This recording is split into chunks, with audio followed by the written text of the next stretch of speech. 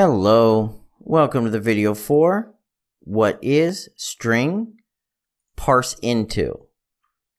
Let me go ahead and run our quick little example here, and it's not going to make any sense because we're not really doing anything with it. So let's go ahead and check out our parse into array. We pull it up, it's parse into array, and it's going to be under the string section. What this does is basically takes an input string and allows you to split it up into individual parts, an array of strings, separated by whatever your delimiter is. And your delimiter can be anything.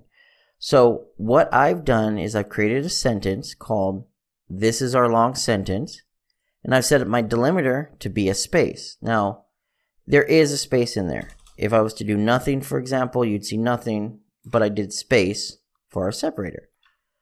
So how it works is it's going to go ahead and take our sentence. Every time there is a space, it's going to create a new string and put it into our output array. And then it's going to go ahead and output the entire array once it's done.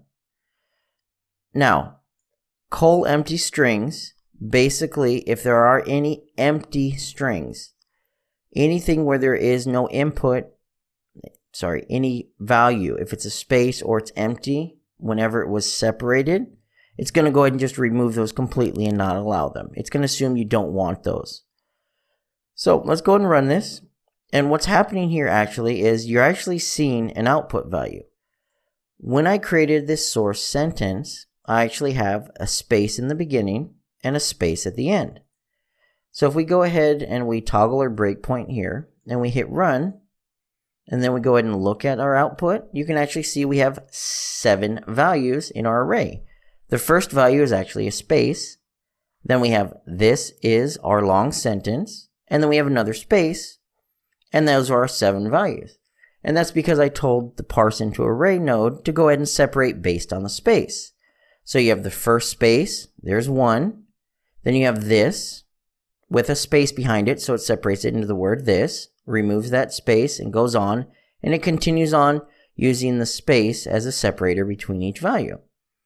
Now if I was to go ahead and use empty strings and run this again, our difference is now we're only going to see the 5 values because it went ahead and removed the beginning and the ending spaces as invalid because they were empty.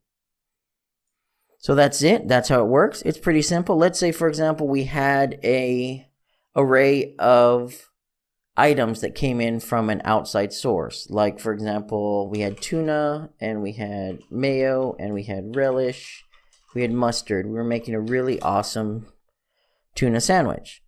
Now, if we go ahead and set our delimiter to the comma, and we ran this again, we're going to see our output values as tuna, mayo, relish, and mustard, because our sentence was, if I find it again, tuna, comma, mayo, comma, relish, comma, mustard, and our delimiter I set up as our comma to separate.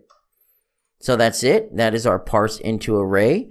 It's a great thing to pull in maybe outside data from a website, or maybe you're using something like a comma separated value Excel spreadsheet or document. You pull that information in, split it up into array, and now you have all your values separated into nice organized arrays.